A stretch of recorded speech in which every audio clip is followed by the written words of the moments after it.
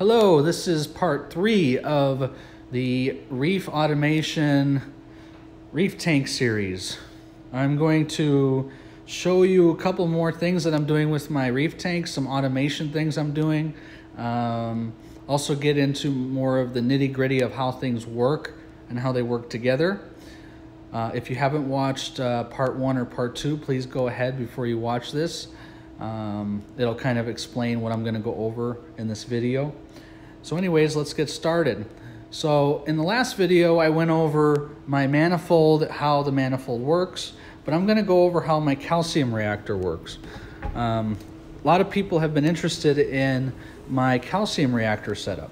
So I'm going to first go over the calcium reactor setup, and I'm going to go over some of my dosing that I do. So the calcium reactor here is going into my refugium. That's what this tube is right here.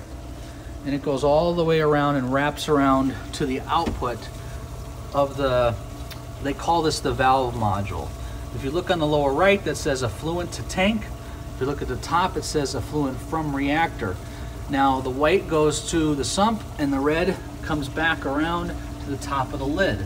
It goes onto the rightmost port of the lid. There is then an additional yellow wire, which I'll try to get here. You'll see there's a yellow wire, and that yellow wire comes down to the front of the reactor itself, right there. And then the other yellow wire comes to where it says CO2 to reactor, right there. And then the bottom where it says CO2 in goes to the CO2 itself. Now how this basically works, and it took me a long time to figure out, is first off, you have a countdown timer on the reactor, and it counts down depending on how much alkalinity you actually need to put into the tank.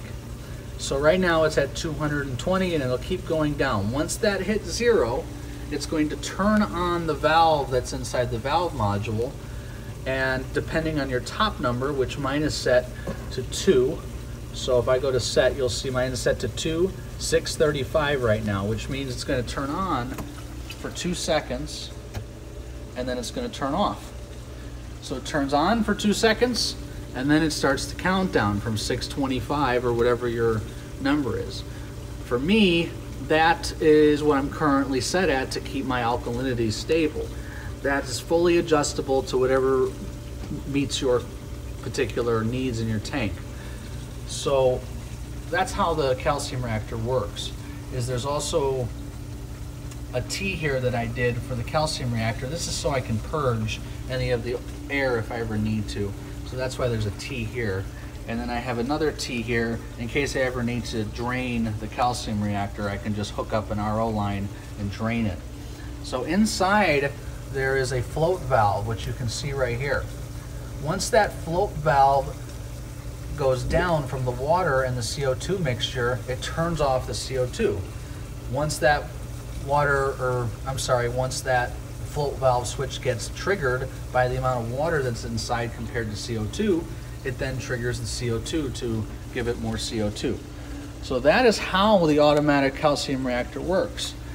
The only thing that I have to plug in is the recirculating pump, which is right here, and the reactor, and the controller. So let's say the alkalinity was to get too high.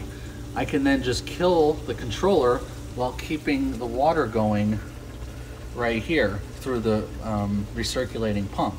Now what I did was I also added a solenoid back here. That solenoid shuts off whenever my return shuts off, so that way nothing from the reactor can backfeed into my system, which unfortunately in my system it was backfeeding. So again, the solenoid closes whenever my return system shuts off, so that way the reactor maintains its water level and maintains the pH in my tank without backfeeding. I have a leak sensor back there on my left side. It's way back in the corner there. On the right side, I have another leak sensor, which I'll try to show you. It's sitting way back there. And if you'll notice, I also have an air pump. So during the night, I actually do the bubbling method. If you haven't heard of the bubbling method, you can go online and there's plenty of reasons and videos why you should be doing it. But basically I have this bubble every night, and I have a little wooden air stone right there by my return to do the bubbling method. So that's why I have a air pump right there. So that's used for the bubbling method. You'll see all of my dose lines come in through this hole, which we're going to go through next, which comes into this cabinet. And in this cabinet, I'm dosing the Tropic Marin trace elements. I'm dosing the amino power by Two Little Fishies, and I'm also dosing Phyto. I had a whole video on me dosing Phyto, so if you go check my other video about dosing Phyto, you can learn how to use this system and dose Phyto. That's all going through my 2 dose systems right here. And then my ozone generator is right up here. I know the ozone is working when I have a light on the right side. When you don't have a light, that means you need to replace it. This is a bulb or light-driven ozone system. Underneath all this is where I have my chiller. And again, I showed you the pipes that feed the chiller, which are these 2 black pipes, one being from my manifold and one going up to the return. I also have a battery backup below here. My battery backup is plugged into my EB8, which is hiding behind my panel back here. That EB8 then powers certain devices that I have programmed to turn off and on depending on the power, which I'm going to explain in another video how to do power management. So I have a couple different modules in here. I have my WXM, I have my leak detector, I have another FMM, and then I have my one link, which powers my Trident, which powers my 2 dose, because I have an older style EB8. Above that, I have my control system, which is an iPad used by Launchport, and I will show you how that works. So all it is just power that I ran up and below into a hole here, which then gets plugged in back behind this panel where all my power is. The launch port is really nice because if I ever need to remove it, I can just remove it. It's just a magnetic device, and it's quite strong, so you don't have to worry about it ever falling. And then right above, I just have another cabinet here for miscellaneous items. And that's basically how it works. Now, another interesting feature that I have is my chiller has a fan as well. If I go into my laundry room, I have a fan that fans out the hot air from my chiller right into my laundry room. And that's how I'm able to keep my chiller and my garage nice and cool, even though I do have air conditioning here in my garage. So that's basically my setup here. Another thing to show you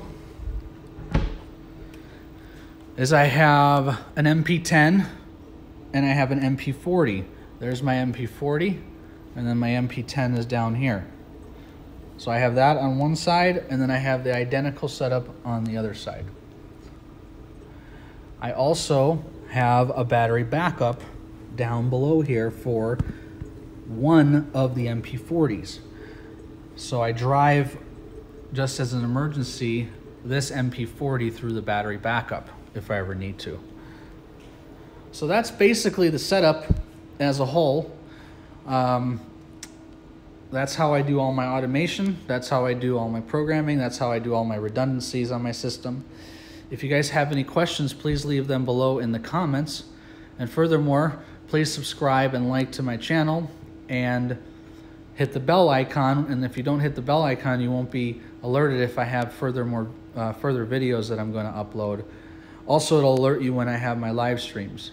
So again, this is the last portion of my automation for my reef tank. I'm going to do another video hopefully soon on my automation for my 300. And if you have any questions or concerns, again, just leave them in the comments below. Thank you again for watching, and I appreciate the support.